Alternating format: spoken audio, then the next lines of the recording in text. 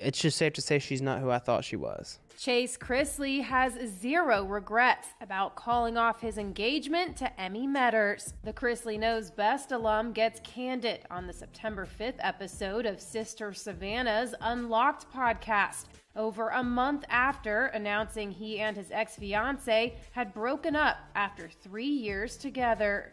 Our entire relationship, it wasn't all bad times, you know? I mean, I've got a lot of that I'm dealing with. She's got a lot of she's dealing with. She just chose to leave me while I was dealing with my shit. Well, and then there's that.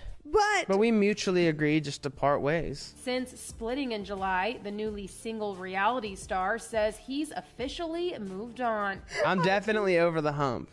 I cannot. It was rough there for a little while, but I mean, I'm over it now.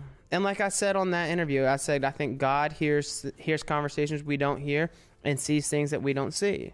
Yeah. So he moved her out of my life, and I'm grateful for that because it clearly was not meant to be. While Chase admits he, quote, made mistakes in their relationship 100%, he notes Emmy also shares the blame. There's a lot of dirty shit that went down that should have been handled differently. Just the lack of respect was not there. Well, I think too, though, on both sides. For sure, I made mistakes in our relationship, 100%, but so did she. After getting engaged last October, on a separate episode, Emmy revealed that she and Chase actually experienced a major breakup at one point. But this time around, Chase says there's no chance of reconciliation. Would I ever get back with her? Not a chance in hell.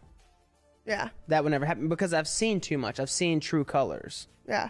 I've seen, you can sit here and tell me something all day long, but when your actions completely contradict your words, then I would be a dumbass just to sit there and take you for the words.